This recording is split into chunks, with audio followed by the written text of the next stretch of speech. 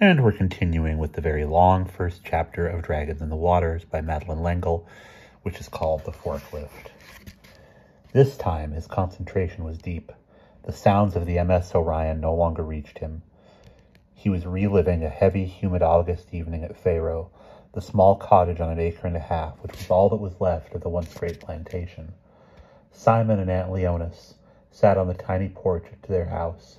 Shack would have been a more realistic word, though it had once been a solid cottage, fanning themselves in slow rhythmic movements with palm leaf fans, rocking in quiet and companionable silence. Boz, the ancient pointer, snored contentedly at their feet. It was not dark yet, and Simon could see an expression of grief move across the old woman's face.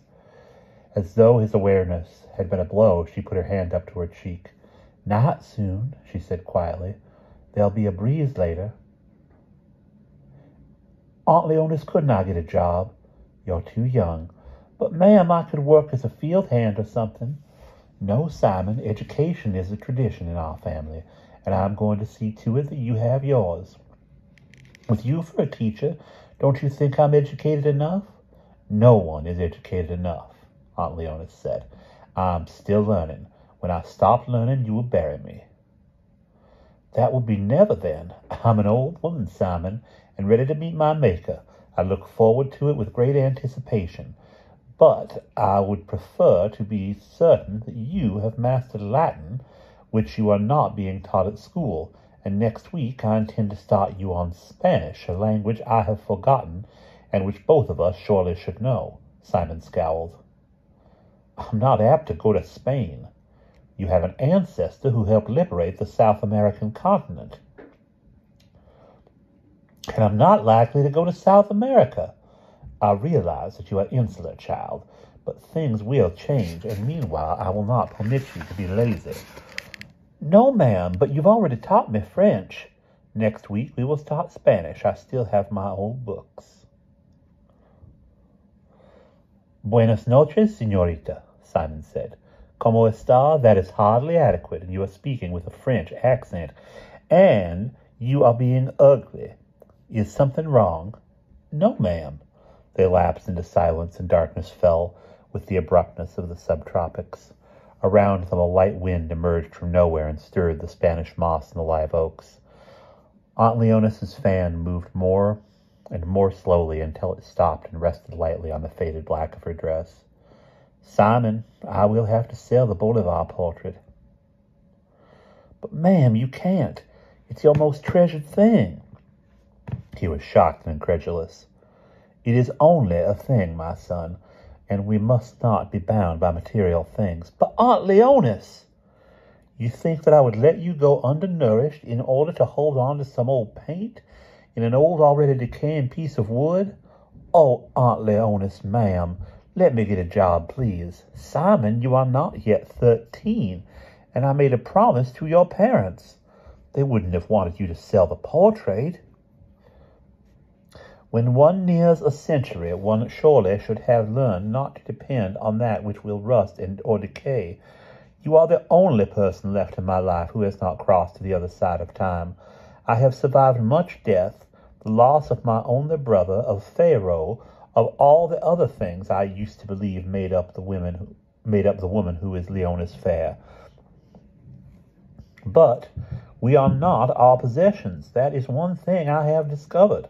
I am not sorry that I will be leaving you with no material goods, but I must leave you with enough education so that you will be able to choose the manner in which you will earn your living, and you are not getting that from a local school, particularly if you continue in your wish to be a doctor.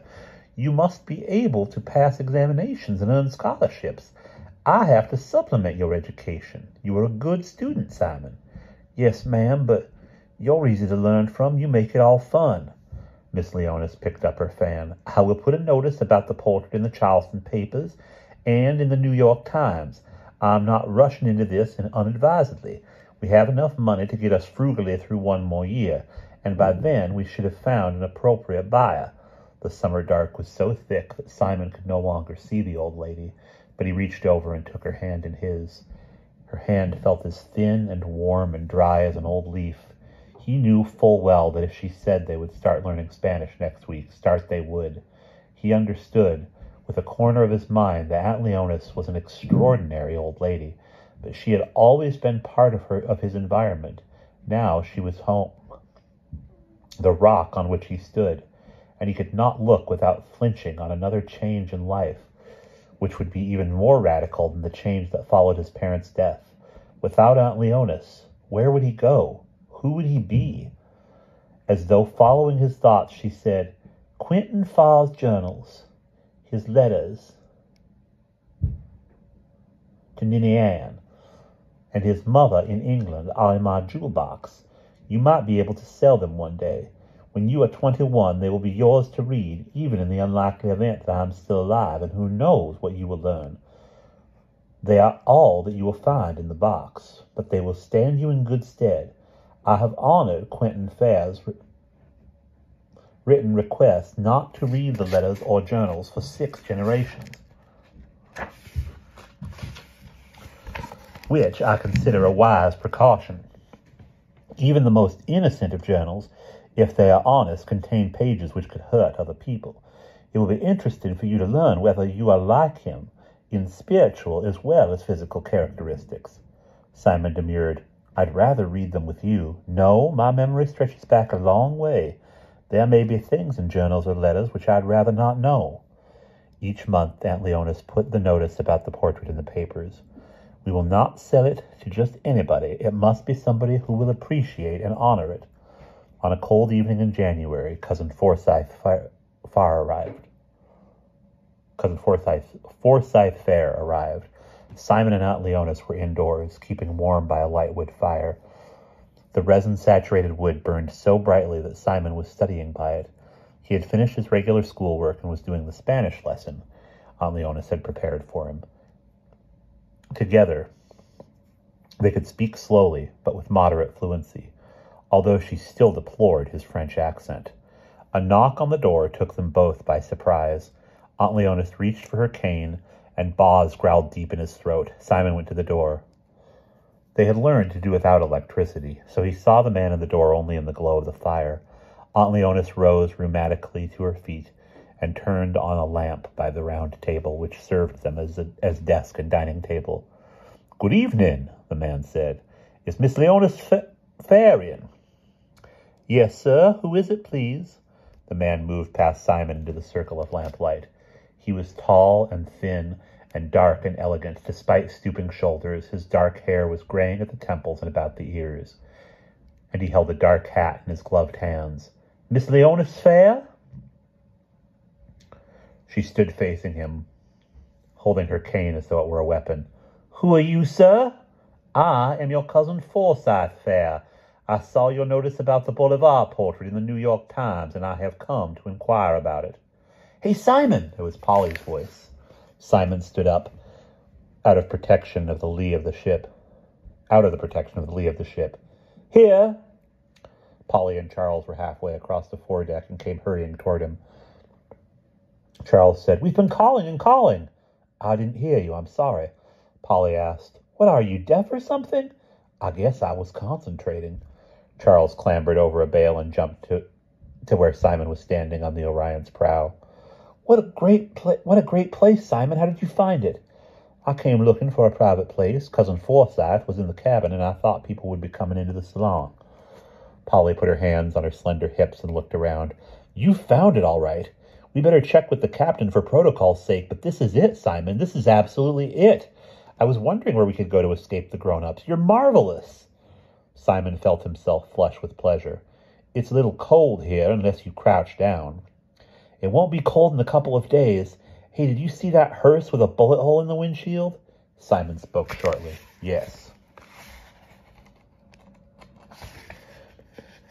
"Who would want to be driven in a hearse with a bullet hole in the windshield?" "Who would want to be driven in a hearse, period?" Charles countered. Simon did not laugh. Instead, he gave a small involuntary shudder. "Someone walk over your grave?" Polly asked.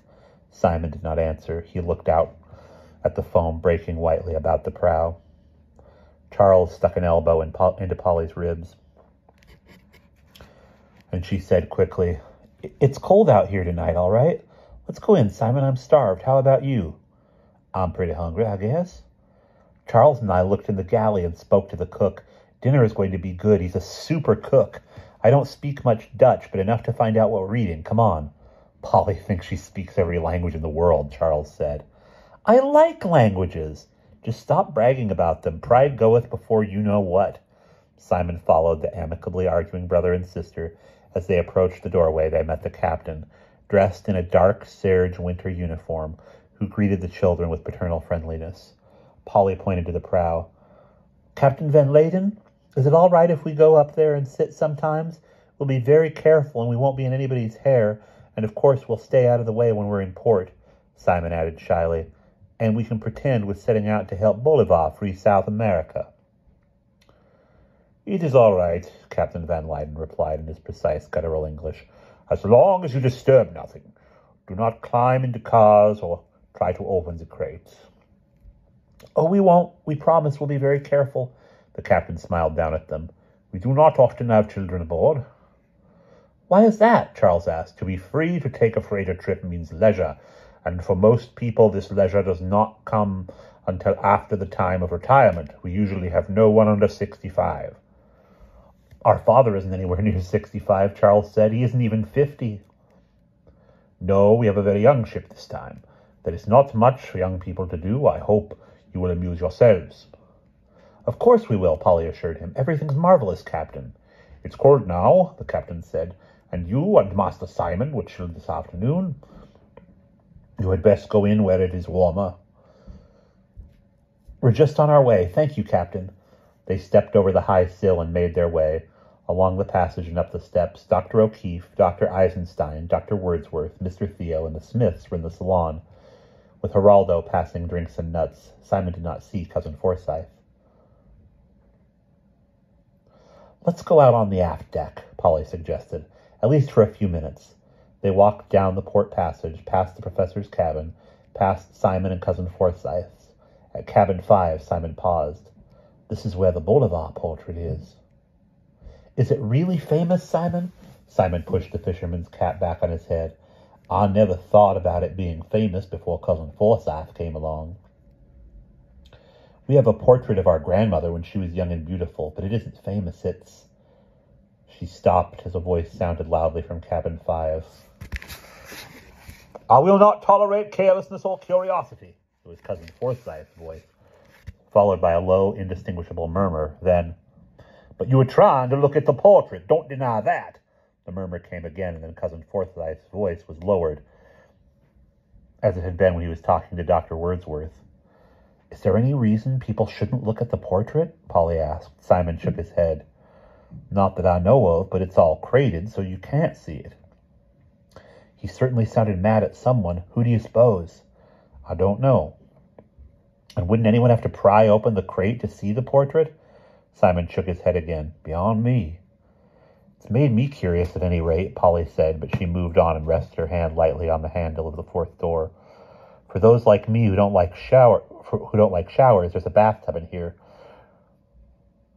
Geraldo says he'll unlock it for me tomorrow. Simon asked, Why is it kept locked? Oh, things are always kept locked in ports, and he's been so busy this afternoon. What with us falling in the drink and all, he hasn't had time to do anything else. She started to open the door to the back deck, which was reserved for the passengers. There were lights strung up under the canvas awning, and it looked cheerful, if cold. But just at that moment, Dr. O'Keefe called from the head of the corridor. Dinner's ready, kids. Come along. The passengers sat at 2 tables. Cousin Forsyth, Simon, Mr. Theo, and the Smiths at one, the O'Keefes, Dr. Wordsworth, and Dr. Eisenstein at the other. At a third table sat Captain Van Leyden, his first officer, Lyolf Bloom, and second officer, Berend Rumiche, the chief engineer, Olaf Koster. The essential second language for these Dutchmen was Spanish, and their English tired easily, so it was simpler for the officers to sit apart from the passengers. The captain's table was waited on by Jan ten Zwick, the chief steward. Geraldo tended the passengers. Polly was right. The food was plenteous and well prepared. I believe, Cousin Forsyth said in his lightly ponderous way, very unlike the way in which Simon had heard him speaking to Dr. Wordsworth, that the chief reason freighters carry passengers is to afford a good chef for the officers. This is as good a register as I've ever tasted. Whatever it was, thought Simon, it was delicious and very unlike the nearly meatless diet he was accustomed to. He ate with appetite. He would have been happier at the table with Polly and Charles, where conversation was lively with little bursts of laughter. Polly looked over and winked at him, and he winked back. "What was that, Simon?" Cousin Forsyth asked. Simon rubbed his eye. "Nothing, sir." He looked down at his empty plate, then across the table where the officers were eating. Mynheer Lyulf Boone, the first officer, folded his napkin and said something in Dutch to the captain and left. Simon's table had finished dessert, a delectable mixture of apples and flaky pastry, well before the second table, and everyone had moved out of the dining room into the salon for coffee. Simon sat at the far end on a long sofa under the four windows. Mr. Theo settled himself in a chair not far off with his volume of Shakespeare. Cousin Forsyth was talking to the Smiths and pointing to a card table in the corner of the room near the door to the foyer. Simon closed his eyes, suddenly overwhelmed with sleep. "Simon," it was a whisper. He jumped. Polly and Charles stood in front of him. "Oh, hi, I was just sleepy for a minute." Geraldo came up with a small tray of half-filled demi-tasses and a pitcher of hot milk, put it down on the table, and then bustled back to the other passengers. Polly sat down beside Simon. "I'll pour. Have some, Simon?" He nodded. "I've never had coffee before. Aunt Leonis and I drink tea." "You may not like it, then. Put lots of sugar and milk in, then it tastes sort of like hot coffee ice cream." Simon followed her instructions, tasted, and smiled. "Oh, Simon," Polly said, her long legs in green tights stretching out under her plaid skirt. "I'm so glad you're you. Suppose you'd been some awful creep. Whatever would we have done all cooped together like this?" Simon nodded in solemn agreement. "I'm glad y'all are you, too." Now that he was relaxed, his voice was warm and rhythmic. Polly flashed her brightest smile. "I like the way you talk, Simon. It isn't all nasal and whiny like some of the Southerners we've met." "I was born in Charleston." It was the simplest statement of fact. Polly giggled. "Snob." Simon blushed slightly. "I like the way you talk, too. It isn't British. Of course not. We're American. It's just clean and clear.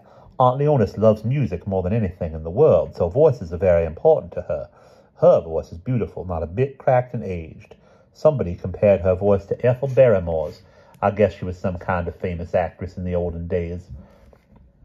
Polly poured Simon some more coffee and hot milk.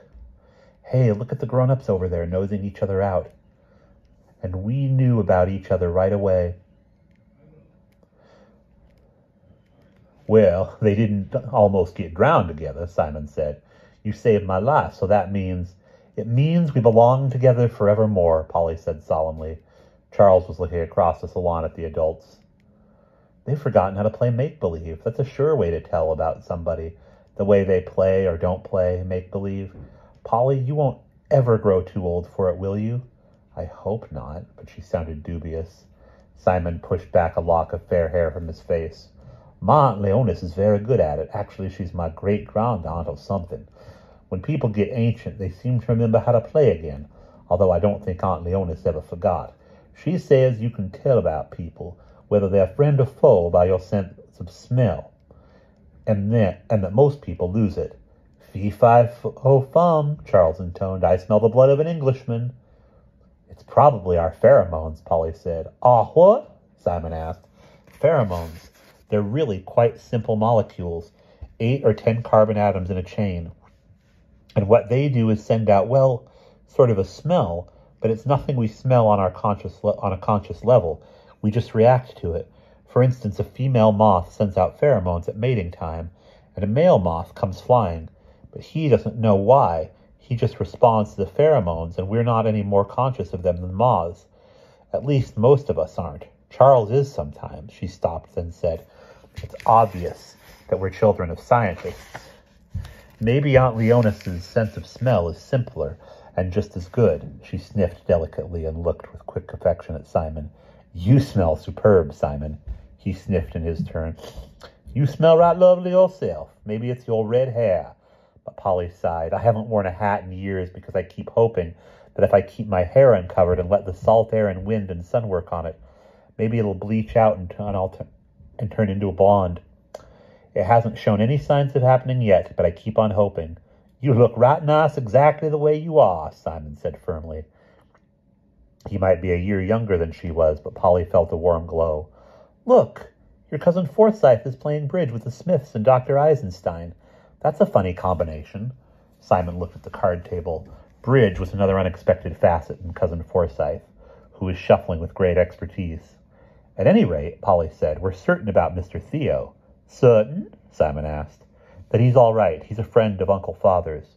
And that means he's okay. Uncle Father? Simon asked. My godfather, Canon Tom Tallis, you remember. We were talking about him at tea. Why do you call him Uncle Father? Polly gave her infectious giggle.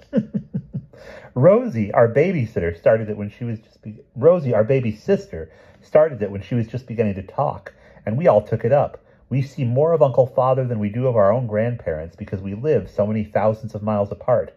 But Uncle Father was in and out of Portugal for a while, so he's sort of an extra grandparent for us. And I guess I trust him more than I trust anybody in the world. Charles said, but he warns you about that, Paul. He says that no human being is 100% trustworthy, and that he is no exception. Polly shrugged. I know, but I trust him anyhow. Trust isn't a matter of reason, it's a matter of pheromones. I trust Simon.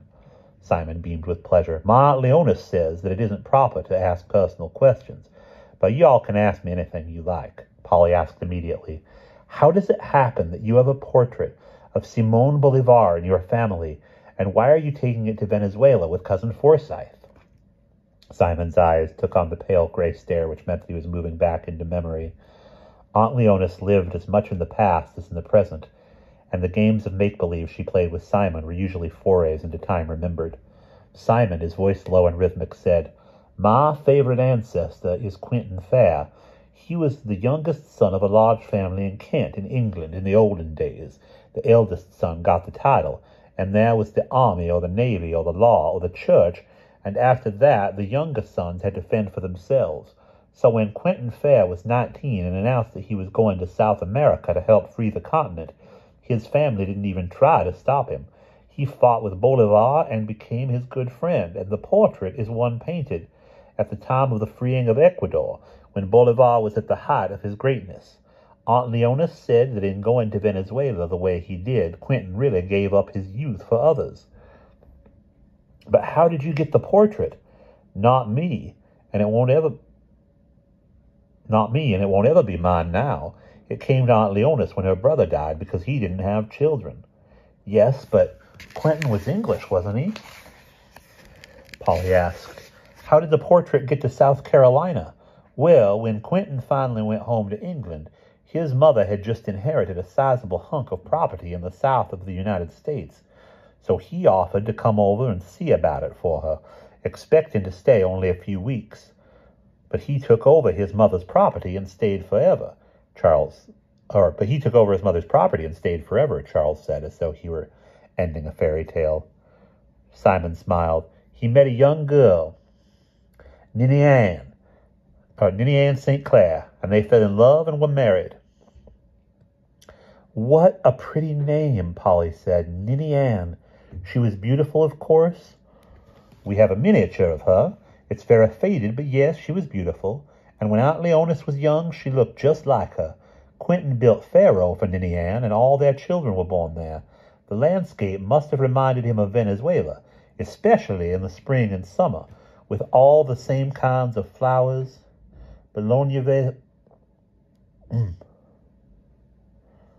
Bougainvillea, oleander, Cape jessamine, and the great, lush, jungly trees. It wasn't tamed and cultivated the way it is now. Pharaoh, Polly mused. It's sort of a pun, isn't it? I like it. Simon was slightly defensive. Well, so do I. And the portrait? It's been handed down from generation to generation. It's a very special treasure, since Aunt Leonis never married. It was to come to my mother as next of kin and then to me, only we had to sell it. But why on earth would you sell it? Polly asked. We needed the money. Oh, Polly flushed slowly, as she had that afternoon when speaking Spanish to Geraldo over Simon's head. It was the last of the portraits Aunt Leona sold. Most of them.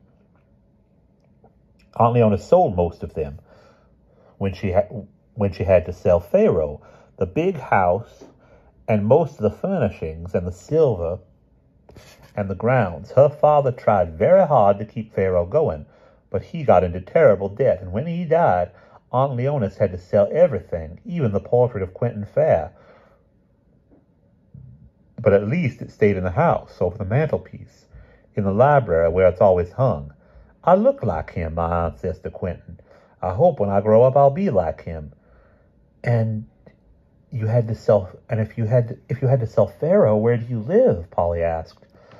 Aunt Leonis kept an acre and a bit, and we live on in an old cottage. If there's a heavy rain from the northeast, the roof leaks in exactly 8 places, which is a powerful lot for a small house. Aunt Leonis has various buckets and pots and pans which she puts out to catch the leaks, and she's managed to work it out so that the rain hits each pot plays a different note of the scale, and we have a mighty fine time listening to the different tunes the rain makes. Your Aunt Leonis, Charles said, sounds like the kind of aunt everybody would like to have. Who else would have thought of making something magic about 8 leaks in a roof? I sometimes think Aunt Leonis doesn't enjoy it nearly as much as I do, but she never lets on that she'd really rather have the roof repaired. We have a pretty little garden patch behind the house, and we have live oaks and water oaks all around to give us privacy, not that we need it. The Yankees who bought Pharaoh are only there a couple of months a year. Sometimes Aunt Leonis and I pretend we're visiting our cottage, bringing turkey broth and custard to a sick child, and that we really live in Pharaoh, the way Aunt Leonis did when she was young. We have a right fine old time together. Charles said slowly, I think I love your Aunt Leonis. She's a great believer in all things working together for good.